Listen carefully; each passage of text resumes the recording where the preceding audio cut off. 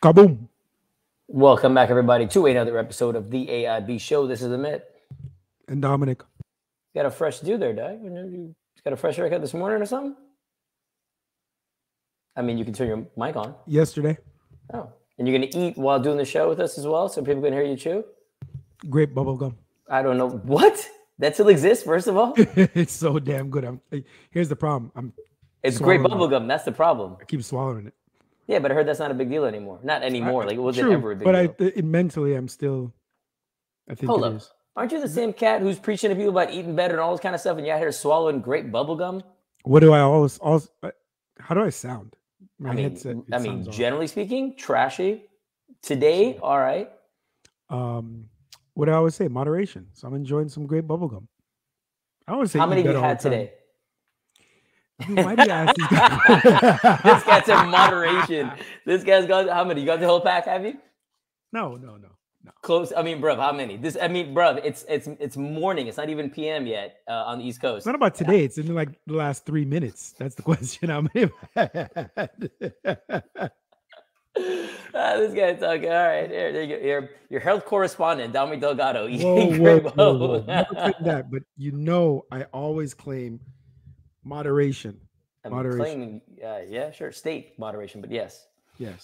Advise moderation. What you got going on? I've been running around like a crazy person this week, but I did go to an event here in Miami where Elon Musk was speaking, and I'm surprised you went. No, I didn't go to see Elon. I had a conference. He was speaking at said conference, so it wasn't like I was like, oh my god, Elon's speaking. But that was literally my point.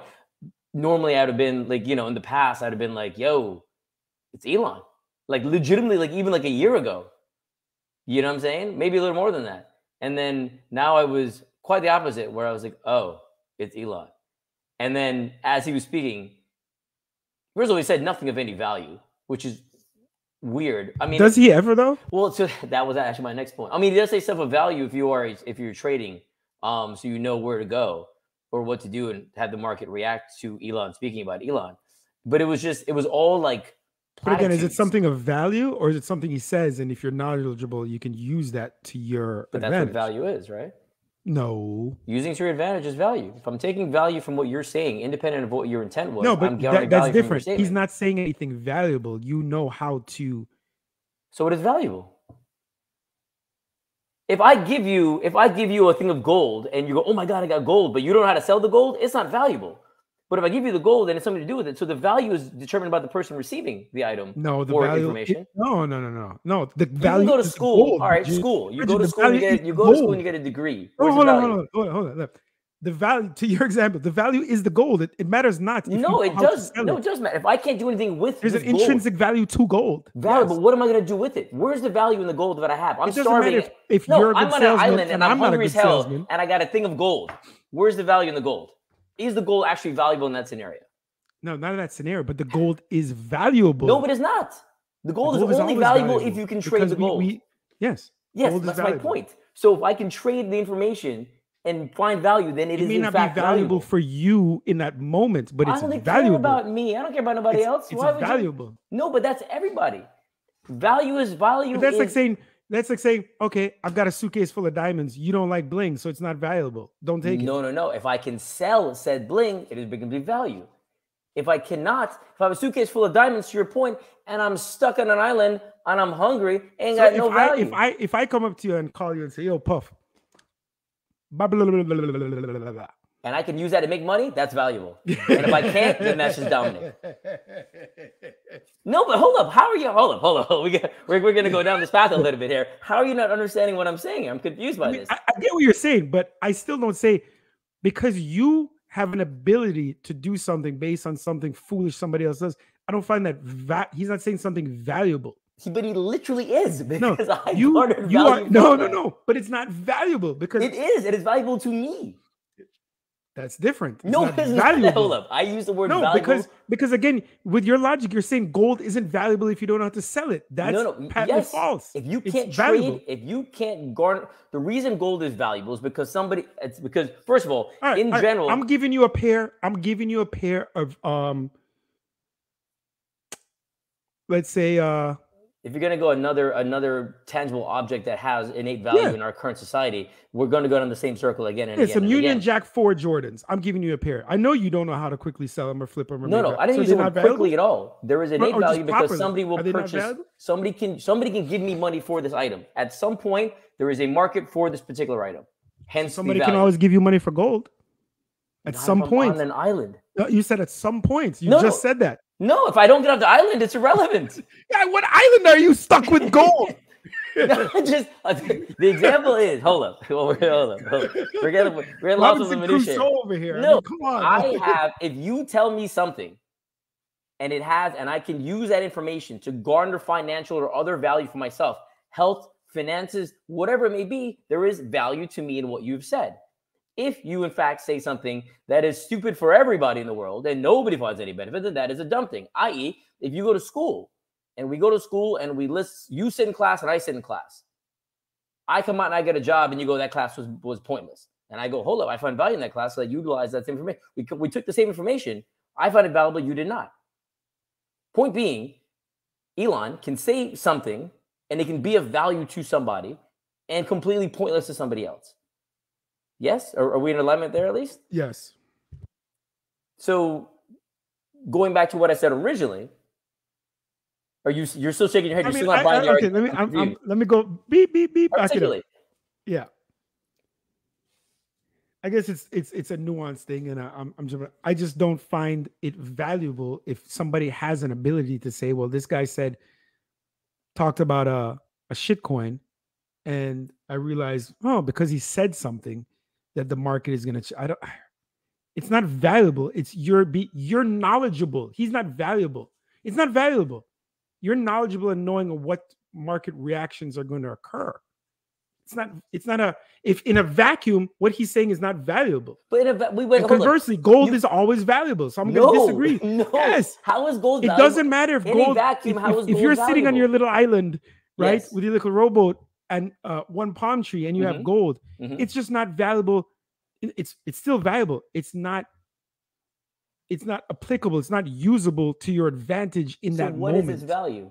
It's not. If you die with all this gold around you, and I'm bathed in gold and showered around, but I ain't got no food, is the gold valuable? It is valuable. It's not useful. There's a difference. It will always have value. It's not but useful. Not to me. It's not useful. Okay, I'll take a step back. No, it's not about valuable to you. It has its own value independent of you. No, but it doesn't. It's only garnered value. No, the value is only garnered because of the gold market. Gold sets at a certain price, right? So it has a value. But there's no market if I'm stuck in this island. Is my point. I don't have access to a market. There is a market in general. There's not. It doesn't apply to you. But that's what I just said. You just said the vacuum of Elon Musk, right? And if he said this thing in a vacuum, it would have no value. And I get you. I'm agreeing with you there. We don't live in the vacuum. Just like the gold example doesn't exist either. Point being, him saying something which is not in a vacuum can be utilized by somebody else to garner wealth, therefore valuable to that person. Using any information out there. Case in point, you can read the journal, the trades, and everybody's calls, sitting on annual reports, et cetera, and you can get nothing out of it. And somebody else who's a lot more savvy in the market can go ahead and go, ooh, and play the market appropriately to attain value. Are those meetings, the quarterly calls, annual calls, et cetera, of value? No. You're a friggin' moron. Now you're holding your stance, but you know you're wrong. Agree to disagree. You cannot agree to disagree. You got to just eat it. Say you're wrong. No, because I'm coming back to when you flip it back to the gold on the island, it's valuable. But I brought it to a different example. Okay, you're stuck on an island with a TV, and you're telling me it's not valuable because you can't use it. It is valuable. How is it valuable if I can't? There's no market for it. Something. Value is determined. Fine. Okay, hold up. Take a step back. By demand, but you're talking about just the demand of you one stuck on the island. That's why there's no value. But there is value. Hold up. We're talking about financial value, yeah? Yes. Okay. So by default, value for that specifically financial value. Okay. Yes. If there is no financial value, i.e., no market, whatever asset I may have is irrelevant. I could have my iPhone on the island with no signal. The damn thing is pointless and battery dead. Now what? The iPhone itself is worth a lot of money. Worth $1,000. It is not. Is my point. But it is. You just can't use it. That's the point. But it's not like it's worth one. So what is it worth? $1? It is worth zero. coconut get out of with here. water in it is worth Get out way of more. here. And then when the U.S. Navy iPhone. shows up, the sailors come to Navy rescue. shows All of a sudden, it shoots up in value. What am I going to first? Hey, can I shoots get up a in charge on value? my iPhone, or yo, can I get a glass of water? Right? Where am I going first? Oh, so let me guess. The water's worth $1,000. The water is definitely worth $1,000. You were right. I will give you my iPhone for the water. The water is worth $1,000 in your example. The water is worth money. The iPhone is not. Okay. Agree to disagree. You cannot agree to disagree. Come on, man. Speaking of disagreeing, have you heard of Missouri Senator Mike Moon? I do not know. No, I don't. I mean, maybe I do. Continue. I don't know their name. So he is the sponsor of a bill restricting transgender care for kids. However, he voted against a bill that would seek to increase the age for child marriage in Missouri. You understand the way I'm phrasing that? No, hold on. The bill would have increased the minimum age, for child marriage required. Gotcha. He fought against that. Yes. Right.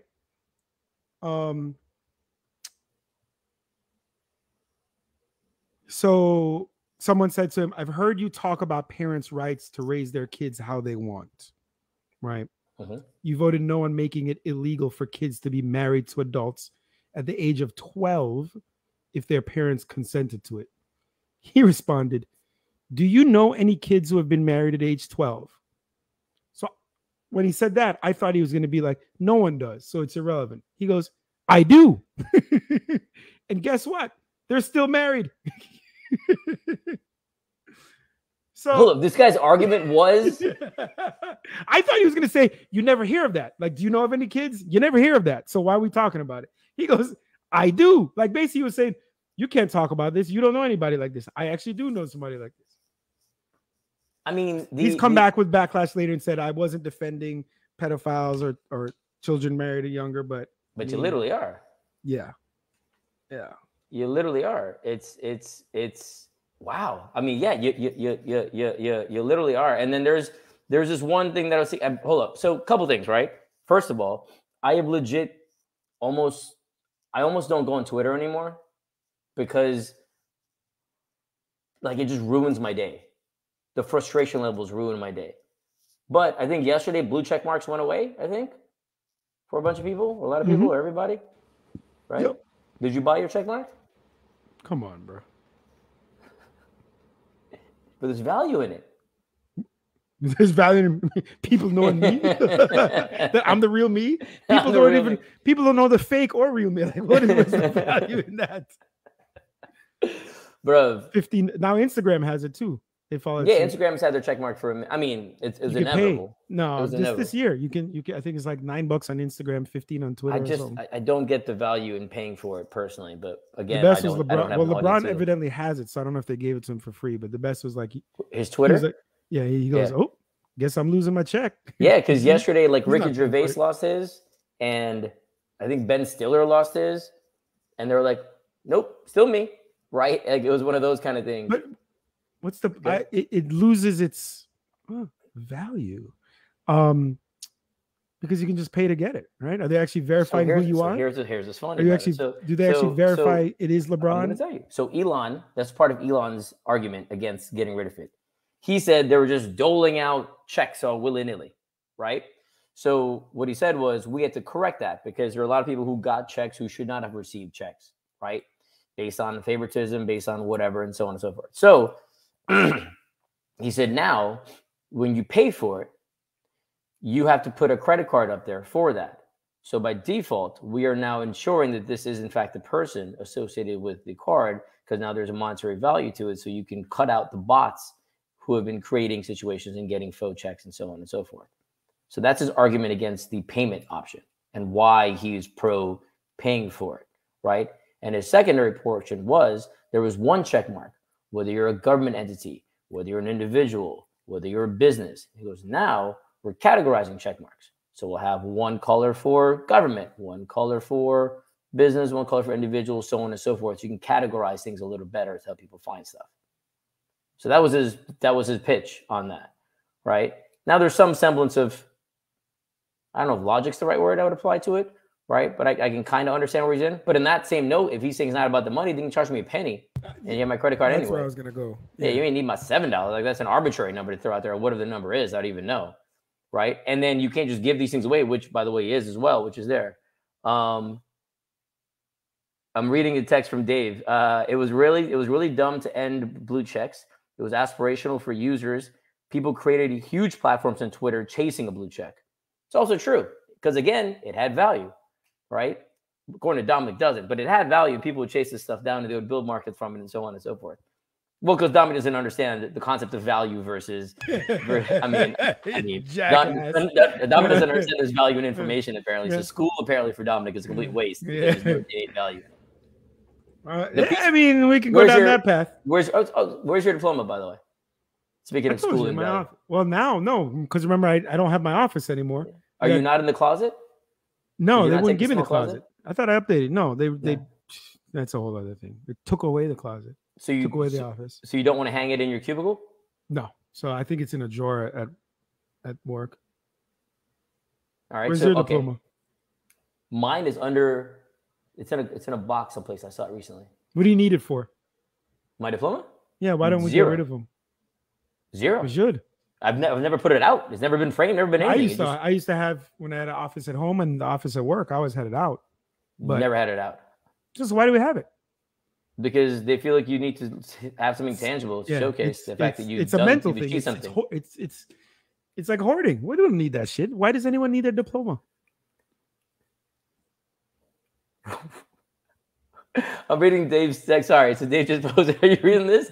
So Dave is commenting on Facebook because we're live on Facebook right now, and he goes, "People out of the closet equals dumb. Not out of the closet equals Tom Cruise."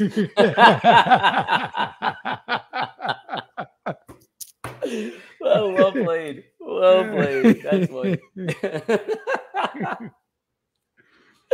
Oh my God. Yeah. Sorry. You ever had a tooth pulled? I had wisdom teeth extracted. Does that count? Fair enough. No? Yeah, I had my wisdom teeth. I had a tooth pulled this week, but I had wisdom teeth when I was at UM. They did all four at the same time, which I guess a lot of people say you do 2 and 2.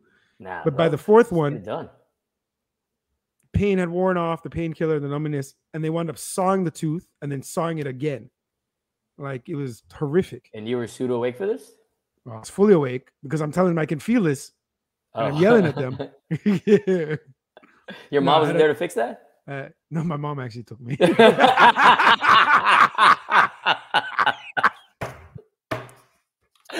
How'd you know? Yeah, she took me to Smoothie King afterwards. Oh my God, that's amazing. That is amazing. Here's the funny thing. So my mom that was a funny thing, actually. My mom took me to do that. So as I went this week to get my tooth put, I thought exactly about that. I was like, do people not usually drive you? Why did my mom drive me when I was in college? No, they're supposed to drive because at that point you go into like proper, not full blown anesthesia, but you're pretty groggy. You're not supposed to drive yourself home. All right. You're not supposed to drive yourself home. Yeah. I think I did anyway, because when I did mine, but because I did mine here in Miami back then as well. Hold up, but why'd you get a tooth pulled? So look, I'm pretty damn good teeth. I've been apparently not. You got one pulled. No, look at that son. I've been genetically blessed. You got braces, son. I braced for 14 months. That's different with teeth than your orthodontics. I'm talking teeth, health of the teeth. Look at those. Health of the teeth. Right. And he's missing a tooth back there. But yeah. But right before COVID happened, I noticed a little like black dot on my tooth. And remember, I've been decades of chewing Jolly Ranchers and blow pops all day. You know, the man just swallowed a bunch of grape bubble gum. Continue. And I saw it, and then I saw it getting bigger. That's what she said. And then it kept getting bigger, and I just ignored it. Even when I went to the dentist, they tell me about it. I kind of ignored it, and then I wound up getting a hole in the tooth, and then stuff get in there, and then the pain was the worst pain last week I've ever experienced in my life. I've had a lot of pain in my life. I was going to say, we've gone through, since we've been doing this podcast, all you've had in your body is pain. Yeah. Your foot didn't work. You're laying on your bed in weird ways. My ass. Your ass situation. Now your teeth. Like, it's just working its way up. Yeah. But that oh my God. Yeah, that was hard. So I had to get that pulled. So they're putting a fake one in? Eventually. So now you've got a gap in your tooth? Yeah, in the Yeah, back. I Let's saw say I'm when you did smiling. You that. can't see it. No, but I did see in the back when you did the osseous. Yeah, there it is. Yeah, off to the, yeah. Oh, God. Right by the molar. All right. Yeah. But they're expensive as hell, dog, to replace. Yeah, that's why a lot of people have gaps in their teeth. Get a gold one, son. Yeah. Just, get a gold one. It's got value, man. Just put the gold one and you're good for a long time. Do books have value? Depends. All right. A Texas county. I don't know if you pronounce it the Spanish way or the gringo way. Llano County, LL, or Llano County. I don't know how they pronounce it. I've never even heard of this county, so I'm going to go Llano. I'm going to guess. Llano. I'm going to guess it's the hard L. Llano County, yes. Texas. Weighs closing local libraries after a federal judge ordered banned books be returned to circulation. Well, that's happening here in Florida too. So they've decided they're working on potentially just closing the library in general.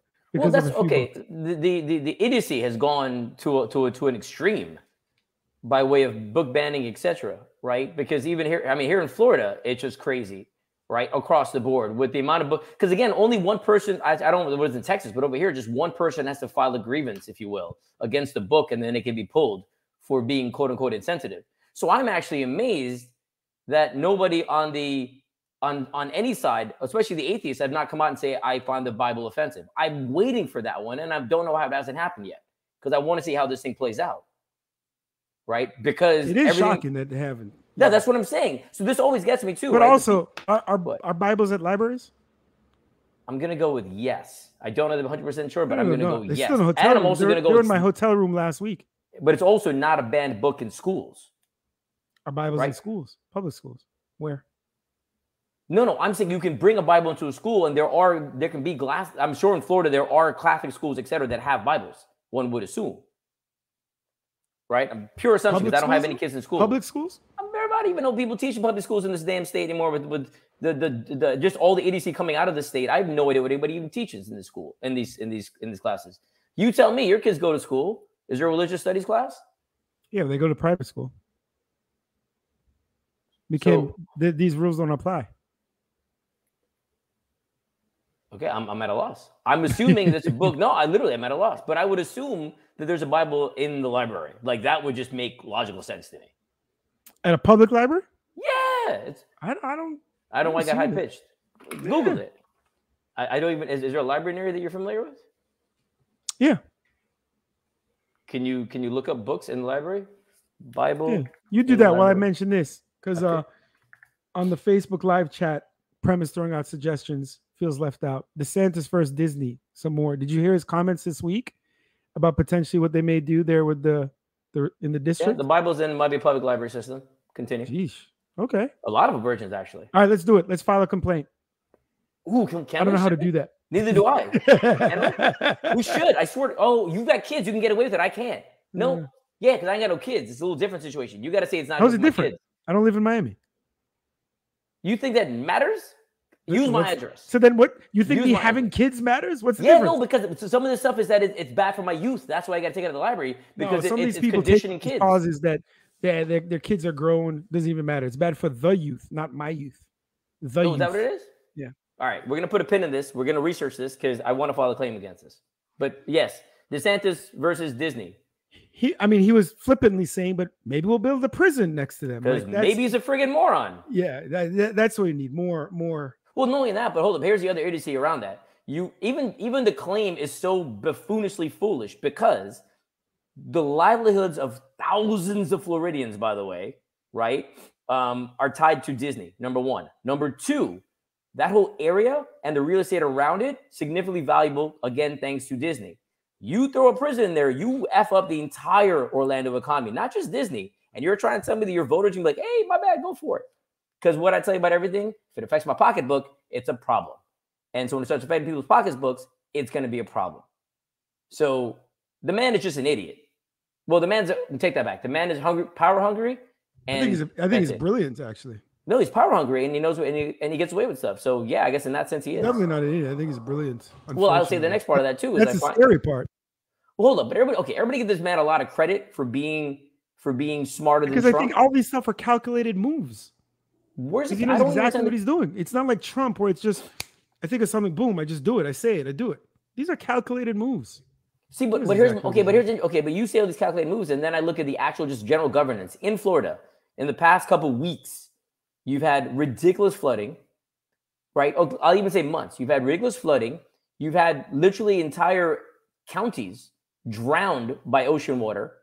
You've had gas shortages throughout South Florida, right? You have insurance rates skyrocketing. You have real estate rates, rental rates, et cetera, skyrocketing, and nothing being done. So at some point, do you think people get remotely smart and say, hey, this dude ain't looking out for us? No. That's so sad and true. I believe the same thing. Hold up. So Prem is saying Florida is a flood zone. True and false. Florida is a flood zone. When there's a hurricane, one can assume that. Poor drainage and infrastructure is what I'm talking about. That's what you have to address. You can't build another condo in an area that you know is going to flood, which, by the way, is happening all over Miami right now, right? And take that back. That you can't. They are, but they shouldn't, is my point. You should probably address the drainage when you're building said crazy condo, because this will happen. You can't have the situation where every time there's a rain, you got to shut down downtown. That is foolish.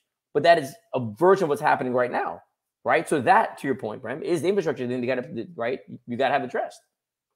So while I do agree with you in the fact that it is a quote-unquote flood zone because we are a peninsula and where there's water all around us, many things have to be addressed. But also in that situation, the insurance aspects have to be addressed, right? So if you're going to put a caveat and a cap on insurance claims for people, for insurance companies providing flood insurance, etc., now all of a sudden you're flooded out or whatever. You're not going to get the value from it. Your house is buried.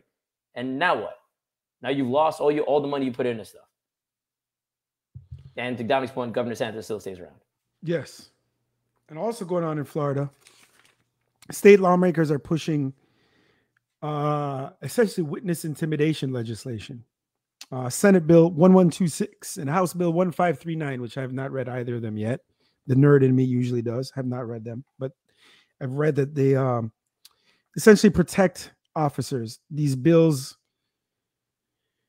are seeking to make it illegal to film police, like get within 20 feet of them and record them, which would have prevented, say, the lady Darnella Frazier, I think, from recording George Floyd's death.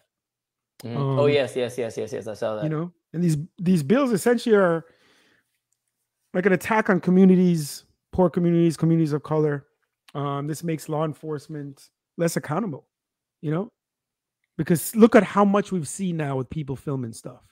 Yeah. And getting up close. And I've also seen a lot of things which seemingly were potentially prevented because of people filming stuff, you know, which de-escalated situations.